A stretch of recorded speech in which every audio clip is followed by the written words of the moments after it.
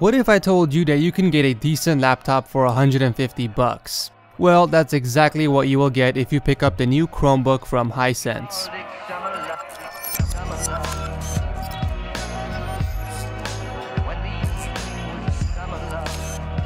So this is the Hisense Chromebook, and it packs a quad-core processor with 2GB of RAM and 16GB of hard drive space, which when compared to a flagship smartphone, kind of seems disappointing. The Chromebook is mostly made out of plastic with a woven texture finish on its cover, however the trackpad and armrest is made out of aluminum. It's very thin and lightweight as well, weighing about 2.3 pounds. I did notice that the laptop is a fingerprint magnet, and just by simply touching it, you can see smudges on it. On the back of the laptop is where the speakers are located, which sound decent, and there are also 4 rubber pads to keep it from sliding while typing. The Hisense Chromebook has an 11.6-inch LED display with a resolution of 1366 by 768, although you can increase the resolution to 1536 by 864.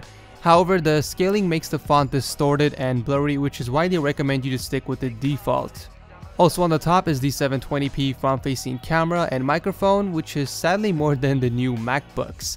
On the left side you will find a charging port, a USB 2.0 and HDMI, and on the other side is the headphone/microphone port, another USB 2.0 and a micro SD card reader.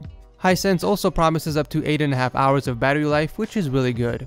Now because this is a Chromebook, it is heavily dependent on internet connection.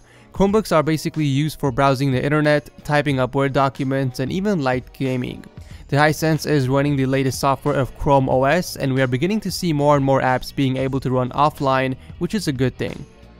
Watching videos in 1080p is smooth, there is no lag or stutter whatsoever, but you have to make sure you are looking directly at the center of the screen because the viewing angles are pretty bad. The more you turn or tilt the display, the more visual distortion there is. Now if you try watching 4K video, that's where you run into problems. There just isn't enough processing power for 4K streaming, which is why the laptop stutters and lags a lot. For basic games that are available through the web store, the Chromebook handles it pretty well with no lag. The more graphic intensive it is, the more you start to see stutter and lag. The Hisense also features a full keyboard minus the 10 key, and the keys are very responsive, however it does feel kind of spongy at times when you're typing. For 150 bucks, this Chromebook is a pretty damn good deal. If all you need is a laptop for typing up Word documents and accessing the internet, then this is honestly the best option for you, especially if you're on a budget. I will leave a link to this and one other affordable Chromebook in the description section if you guys want to check it out.